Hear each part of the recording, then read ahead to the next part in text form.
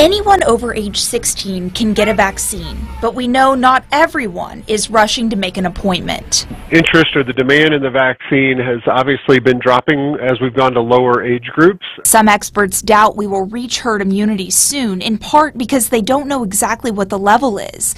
But doctors stress you can take care of yourself and help to take care of your community. We have an answer to this problem right now. It's a vaccine. Dr. Sean Granis says the state is reporting 0.04% of those vaccinated get the virus post-shot. The numbers that we're looking at and analyzing with the state and the CDC show that it's even lower than that. Doring with Franciscan Health says Indiana could get close to herd immunity. We're vaccinating a lot of most of our most vulnerable people, and we've also got a decent number of folks who've actually developed natural immunity from having had COVID. Doctors say there's a chance the initial vaccine will not be the last necessary shot to protect us from this virus. I think a lot of people are expecting over time, not even, in the next year or so, but over time, maybe the novel coronavirus will become something that is maybe more seasonal, and you'll see some of the variation evolve that makes it more or less contagious, more or less vulnerable to the vaccine. Courtney Crown, Fox 59 News.